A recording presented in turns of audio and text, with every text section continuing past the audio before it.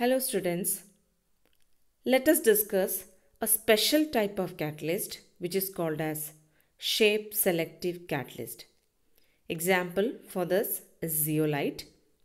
Zeolite, if you remember, we have learnt already in +1 when we have discussed about the softening of hard water. Let us discuss why it is called as shape-selective catalyst. If you remember, we have learned zeolite. Zeolites are microporous aluminosilicates. It having many pores on its surface, just like a honeycomb structure. Because of this only, it have greater surface area. In the figure, you can see the porous structure here. That means it like a sponge which have many pores on it. Chemically, it is a aluminosilicate and its general formula is given here, where Z is the number of water molecules of hydration. Let us discuss why it is called as shape selective. In the first figure, we can say the reactant molecules are shown here. This is the reactant molecule which is shown here. And the pores which you can see here in the zeolite are actually the size of the reactant are in such a way that it can get into the pores. That means if we have bigger size of, for example, if this is a bigger size particle, reactant particle, it cannot get enter into the pores.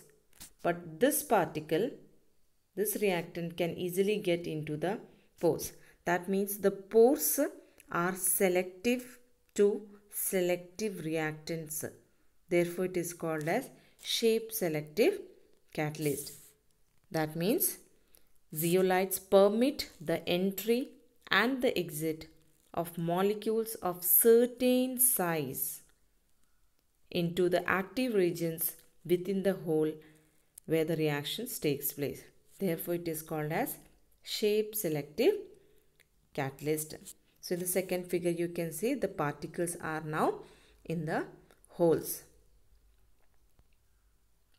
It have very important role in the pharmaceuticals companies, in the petrochemical industries for cracking of petroleum. That is a larger hydrocarbon is broken down into smaller that have it important role, and it is also have important role in softening of water or water purification, which you can find at home also.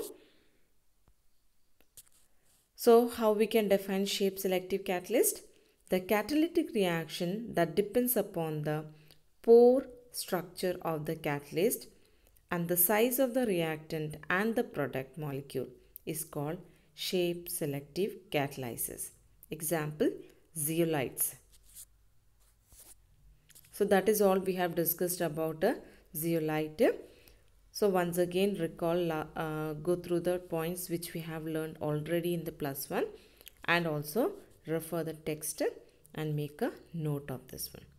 And it is one of the important definition which is asked in the exam. What is shape selective catalyst? So this is all. We are winding up here in this topic. Thank you everyone.